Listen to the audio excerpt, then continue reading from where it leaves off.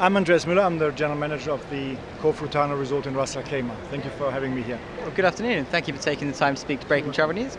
We're here on the third and probably final day of World Travel Market 2015. Just tell us how the show's gone for you this year.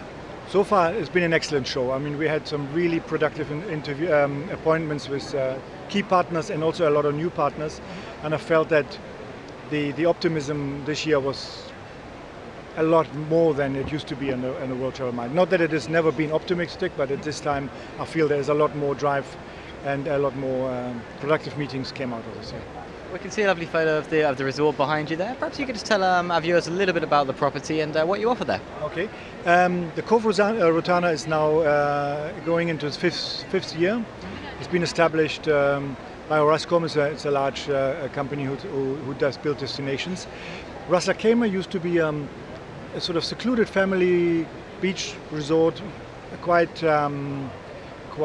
popular with the local Abu Dhabi and Dubai crowd coming over on weekends, and has in the last 3.5 years, I would say 4 years, really established itself as an international tourist destination and is really going strong. The Cove obviously enjoys big recognition, part of the destination and also part of Rotana marketing, and we're becoming a very popular and busy resort, yes.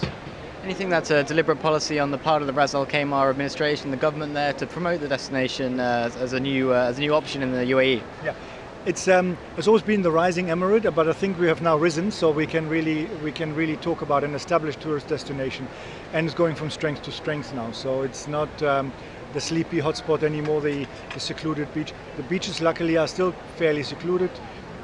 Everything is very open. The destination is quite laid back, so it's ideal for people who want to just get away from everything and relax, either for a short weekend or for a couple of weeks for foreign tourists coming in. Yes.